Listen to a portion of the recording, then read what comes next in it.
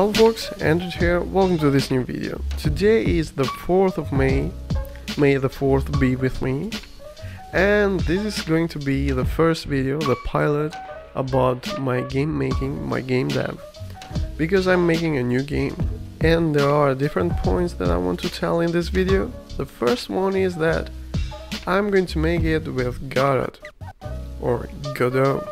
Now I have already a prototype in Collecting Fusion. It kind of works well, but I'm moving to Godot because Collecting Fusion isn't that optimized for Android, and I want this game to be on Android as well. And Godot seems to have good shaders like zooming ones and stuff like that, camera movement, camera objects, and that's pretty crucial for my game because I want zooming in my game. I want zooming in Android, so that's why I'm moving basically to Godot. Since this is my first game and I'm still learning Godot, this will take me I think a while to make something work. I already put down a lot of ideas. I have a book here. I have a sketchbook with all the ideas of the game. I think it's going to be basically a platformer, but probably it's going to be kind of a Metroidvania. This because the game is going to be set in a castle. The player is going to be a slime, and it's a story about slimes. There surely will be puzzles and surely will be some platforming. And I already, like I said, I have some prototypes.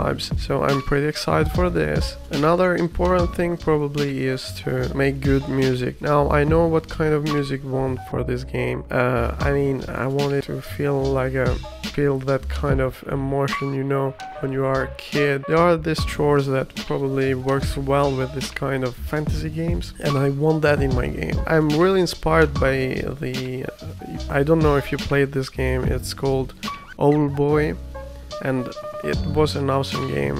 I really enjoyed that, and the music was just perfect, and I want that kind of music in my game. Last but not least, I need to do some marketing and attract a little bit of create interest and attract a little bit of users, public. Like I said in a video where I talked about my first game on Steam, I don't want this project kinda to die. I want this project to do well, and that will be great if this game at least sells a little.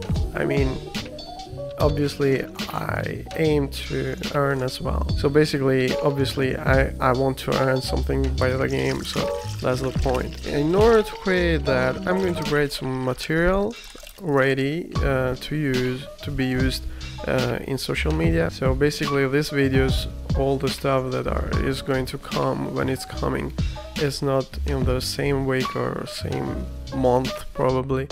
They are out of sync, let's say it this way. So thank you for watching. If you have any question, please let me know down in the comment section. Leave a like or a dislike, and if you have any suggestion, let me know about that as well. And thank you for watching, for being here. Thank you for joining me, and more important, keep making games.